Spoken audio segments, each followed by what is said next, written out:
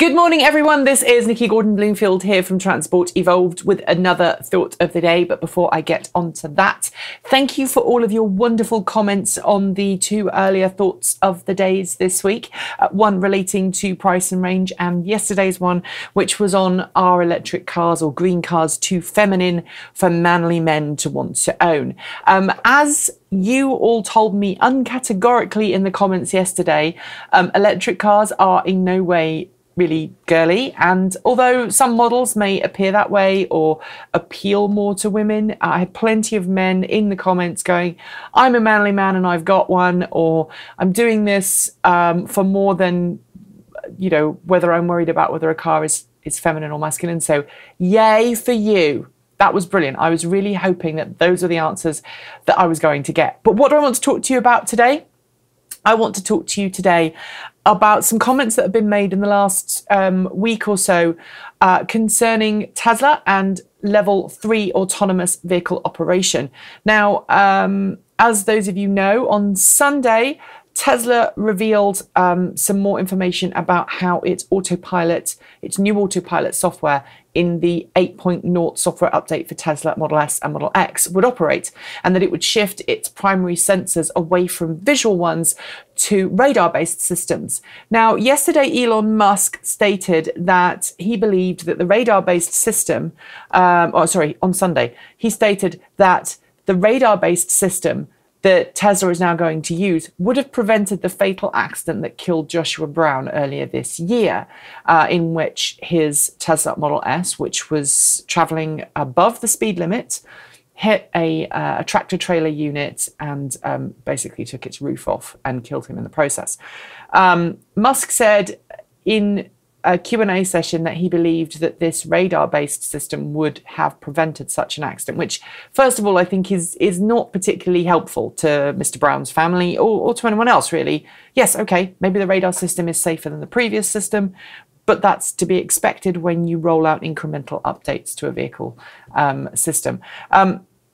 But along those lines, Elon Musk also then went on to say, has said in the past week, that he feels it's irresponsible for automakers not to push cars, to push out safety features that improve cars' safety, and use that as a justification for Tesla moving to level 3 autonomous vehicle operation, which is essentially a system where the car drives, 60–70% of the time, and a human driver is there that has to be ready to step in and take over if the car needs it.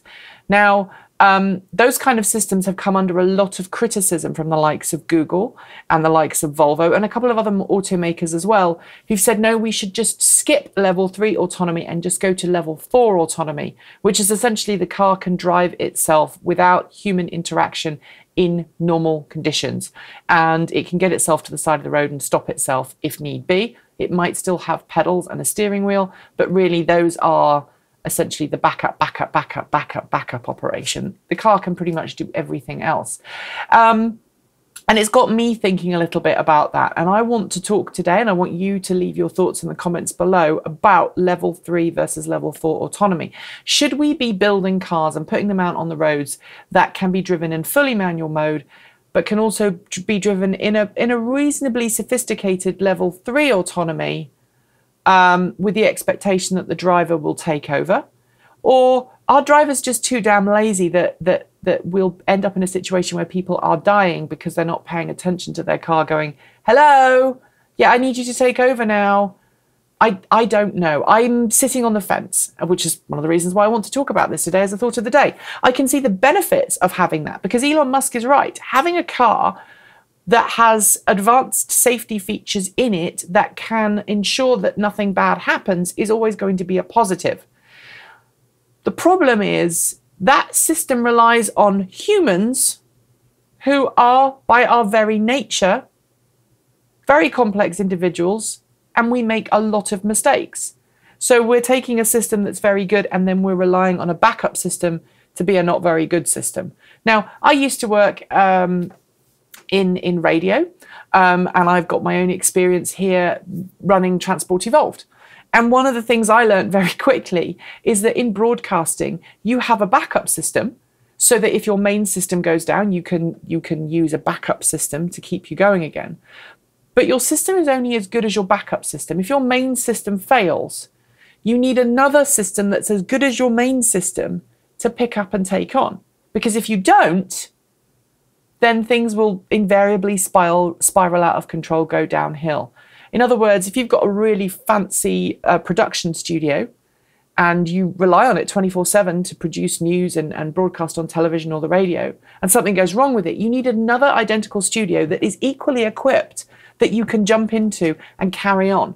Because if you then have to downgrade to a lesser studio, a backup studio, things go wrong. They will go wrong because the equipment is old.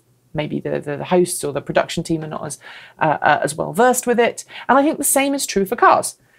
Ideally, if we're going to have an autonomous vehicle, we need multiple, not just two, three, four computer systems and backup sensors that can operate if the main system goes down and still continue to deliver the high quality level of autonomy. Relying on humans to step down and be that backup is a little risque. And I'm leaning towards Google and Volvo for this, because that's where they sit, Ford as well.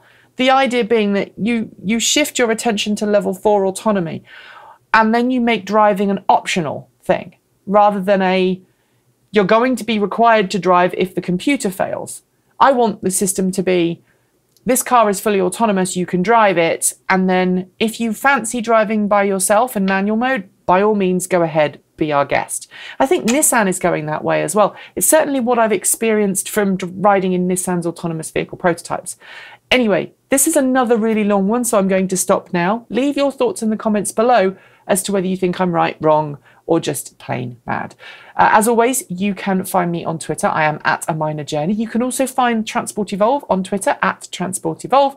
And if you wish to support us, you can do so by going to www.patreon.com/Transport Evolved and donating there from as little as $1 per month. We really appreciate it. We've just gone over our $1,000 mark. Yay! And if we keep building, we can get that up to $2,000 and we can start doing a whole lot more in the YouTube sphere. I can actually start doing proper shows again, and I've got some great ideas. So help me raise that money. Until tomorrow, take care.